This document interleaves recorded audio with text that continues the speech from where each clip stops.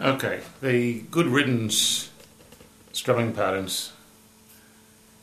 Somebody's written in and said they couldn't tell what was really happening with the strumming. So I just do the SD intro. I reckon that's what they were actually interested in. It was the G, and then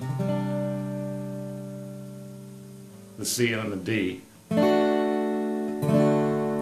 And remember, it was. I'm doing this all on my own here. There's no cameraman or anything. There was the G. Can you actually see that?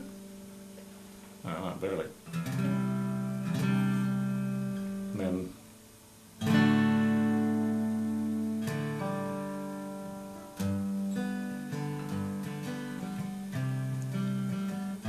so that's the fingering, which we've already had. And just remember on the G, just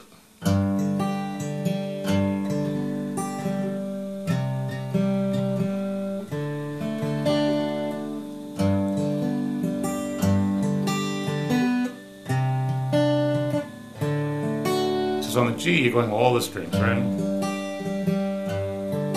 Except leaving out the A.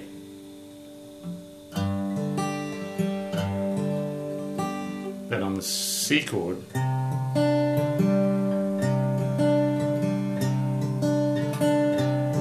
just going on the middle four, right? And you know how to play a D already, you should by now. And you can even the high four strings.